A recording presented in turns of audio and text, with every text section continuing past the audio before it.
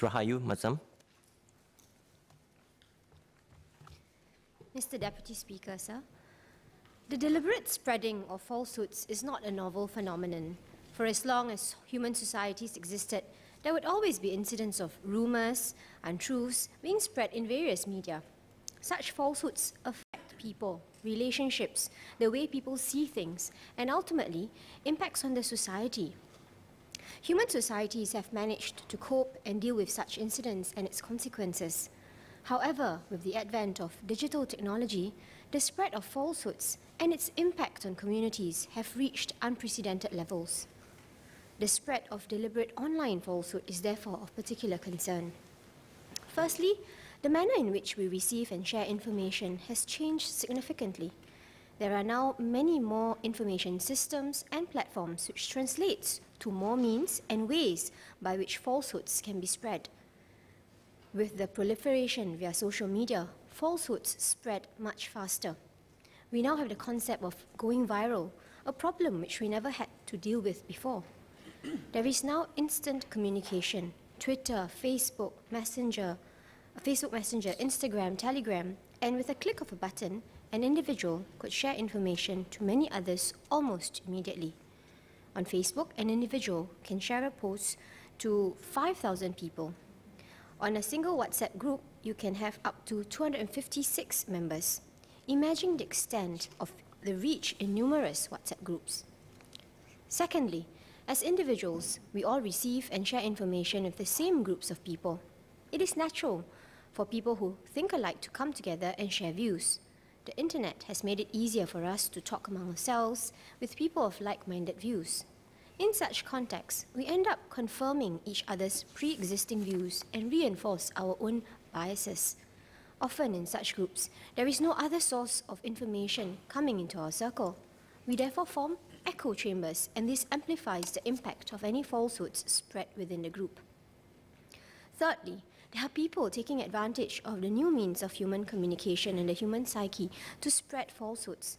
The identities of those creating or proliferating falsehoods online are hidden behind a screen of anonymity, such that they are emboldened to spread the falsehoods. There have been and will continue to be unsavory people who would use the online platforms to propagate falsehoods for their own desirable ends and to pursue their own agendas. In addition, it is observed that in many places, the mainstream media no longer holds the same degree of trust it had with the people. The people have a preference to refer to sources other than the mainstream media. The mainstream media now operates in a different environment where it can no longer operate as an effective check and balance on the proliferation of online falsehoods enabled by technology and social media. An indication of the severity of the spread of online falsehoods was given at the World Economic Forum in 2014, where the rapid spread of misinformation online was considered the 10th top trend of global significance. I believe we can all appreciate the significant adverse impact online falsehoods can have on communities.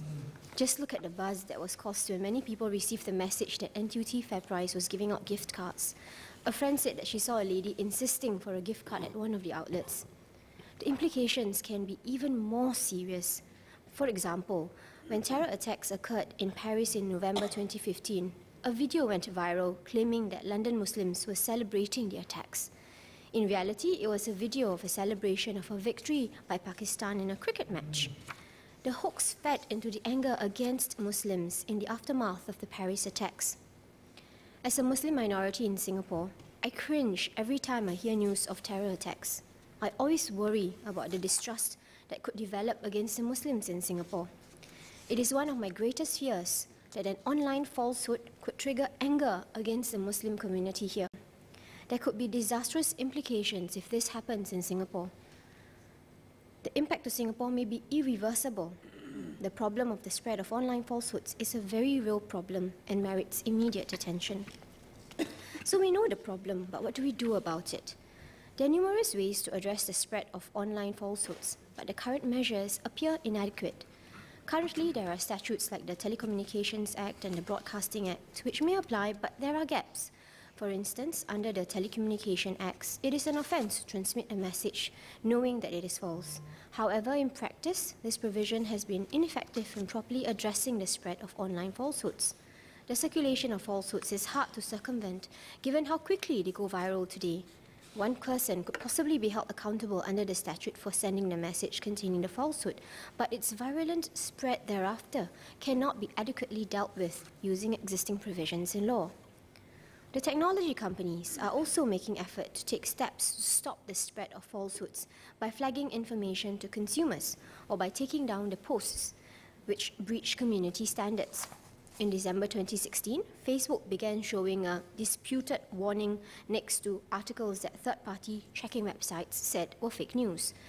However, researchers subsequently highlighted to Facebook that this method is ineffective as it was actually entrenching deeply held beliefs.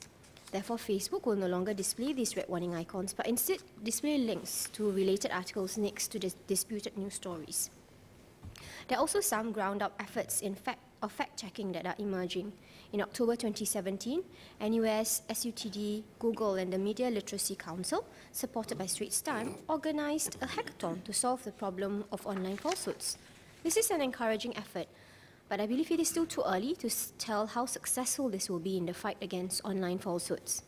The reality is that existing measures and efforts are not able to curb the spread of online falsehoods. The challenge is multifaceted and requires more than just one solution. The effort in fighting online falsehoods, therefore, has to be a concerted effort. I am very glad, therefore, that this motion has been put forth for a select committee to examine the various aspects of online falsehoods and propose some measures. I note the term of reference of the select committee set out in the motion and agree with the same. I would comment on the reference to possible legislative measures. This would indeed be a natural and obvious response. I trust, though, that the government will not only be considering legislative options. Although legislation would regulate conduct in relation to the spread of online falsehoods, I believe there are other efforts that could be put in place, including public education. I would therefore ask if the government could consider legislation as a part of a wider, more multi-pronged approach. Deputy Speaker, allow me to say a few words in Malay. Perkembangan teknologi digital pada zaman ini telah merubah cara kita berkomunikasi dan memberi kesan kepada penyebaran informasi. Satu kesan daripada hal ini adalah penyebaran pembohongan melalui internet pada skala yang tidak pernah kita lihat sebelum ini. Segala macam pembohongan boleh tersebar dengan begitu pantas sekali dan impaknya kepada masyarakat cukup mendalam.